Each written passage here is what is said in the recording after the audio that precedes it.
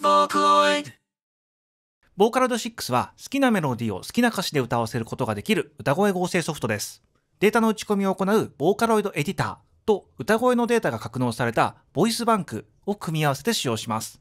VOCALOID エディターはスタンドアローンでも使用できますが、DAW ソフトと連携することで楽曲のデータと歌声のデータを同じプロジェクトで扱うことができます。一般的なソフト音源と同じ感覚で扱えるため、DAW ソフトでオケを作りながら同時にVOCALOIDでメロディーを作ることができます。この動画ではスタインバーグの Cubase Pro 12を例にVOCALOID6 と DAW ソフトを連携する方法や基本的な使い方、楽曲制作の流れを紹介します。VOCALOID6 は VSTI-AU 音源として各種 DAW ソフトで使用可能です。また ARA2 に対応した DAW ソフトではより強力な連携が可能です。主要な DAW ソフトの設定方法は、VOCALOID 公式サイトの使い方を学ぶで紹介していますのでご参照ください。まずはボイスバンクから見ていきましょう。VOCALOID6 では AI 技術でナチュラルで表現力豊かな歌声合成ができる VOCALOID AI を使用したボイスバンクと VOCALOID3、4、5のボイスバンクが使用可能です。本物のボーカリストと同様に、ボイスバンクによって歌声の印象が大きく変化するので、好みのボイスバンクを選んでください。ボイスバンクはミュージカルエディターやインスペクター内のボイスで切り替えることができます。なお、使用するトラックの種類によって一部の調整パラメータが異なります。VOCALOID6 に付属する4種類のボイスバンクの歌声を聞いてみましょう。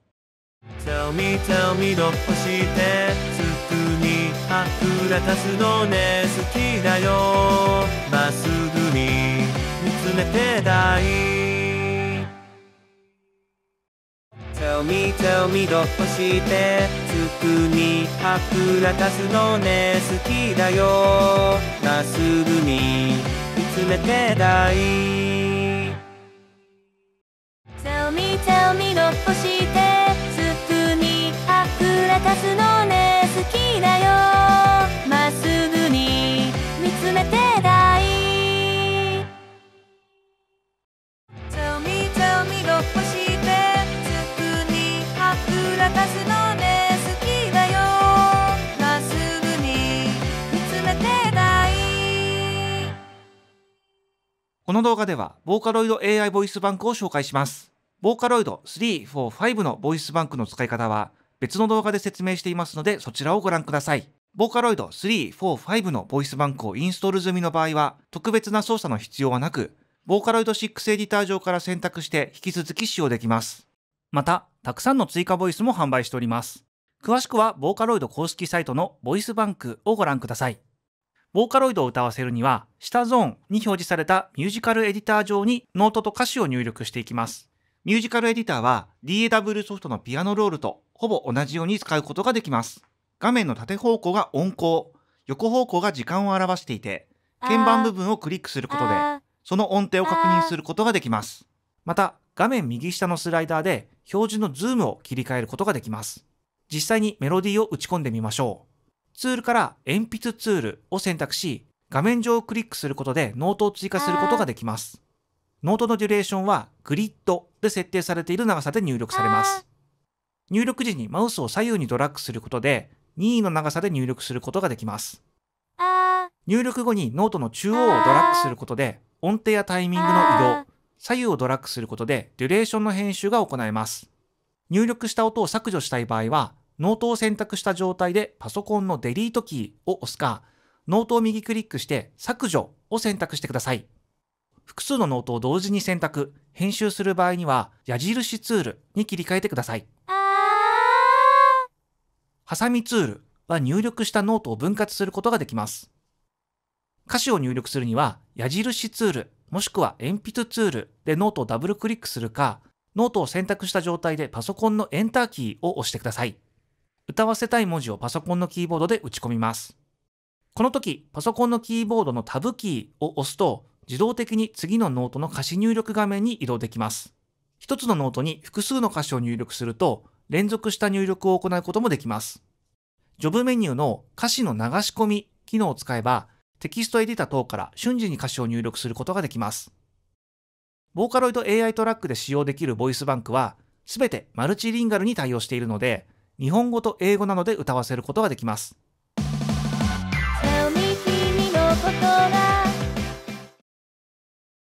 ボーカロイド AI はメロディーと歌詞を入力するだけで自然な歌声を作ることができますが、各種ツールを使うことでボーカリストにビブラートなどのオーダーを出してボーカルトラックを作っていくことができます。ピッチツールはノートのピッチを調整するためのツールです。オレンジで表示されているピッチカーブに注目してください。選択することでノートに6箇所のパラメータが表示されます。前方トランジションと前方ドリフトは発生直後のピッチ変化をコントロールします。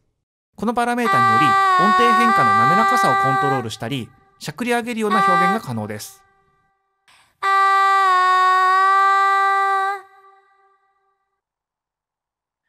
後方トランジションと後方ドリフトでは余韻部分のピッチ変化をコントロールします。このパラメータによって余韻のニュアンスを調整することができます。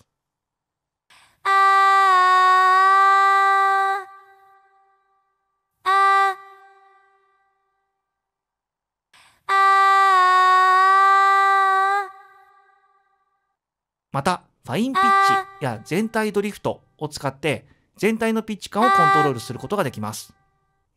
ビブラートツールはノートのビブラートを調整するためのツールです。速度と深さと開始位置の3つのパラメータでビブラート表現をコントロールします。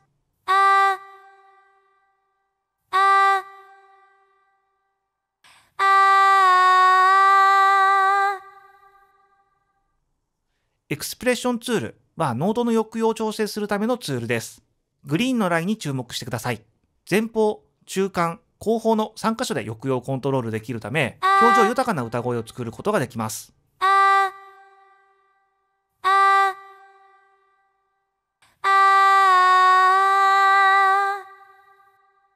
タイミングツールはノートの発音タイミングを調整するためのツールです。ホワイトのラインに注目してください。発音タイミングの微調整を行うことで、前乗りや後乗り、子音の強さをコントロールすることができます。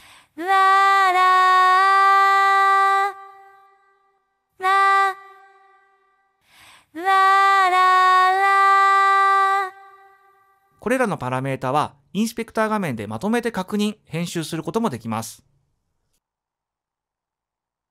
ロボットボイス機能は音程変化の直線的なロボットボイスを再現するのに便利です。3タイプのスタイルが選択可能です。ブレス機能は入力した内容を解析し、適切な位置にブレスを自動挿入することができる機能です。ブレスを入れる頻度を3段階で選択可能です。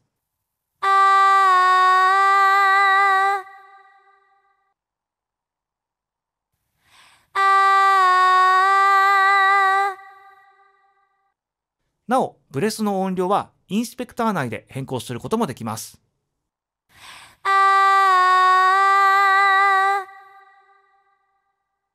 ボーカロイド6では、ボーカロイド6のシーケンスファイルの他にも、ボーカロイド3、4、5で作成したシーケンスファイル、SMF 形式の MIDI ファイルを読み込むことができます。ファイル、インポートから任意のファイルを選択してください。ここでは Cubase で書き出したコーラスパートの MIDI ファイルをインポートしてみます。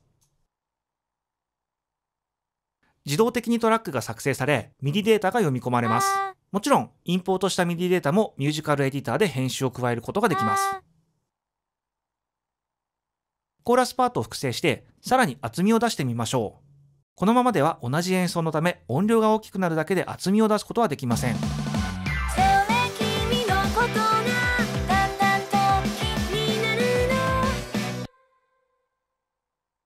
そんな時にはテイク機能が便利です。テイクを切り替えることでノートの発音タイミングが変化するため、同じデータでも若干違ったニュアンスのボーカルパートを瞬時に作ることができます。テイクは5タイプから切り替えることができます。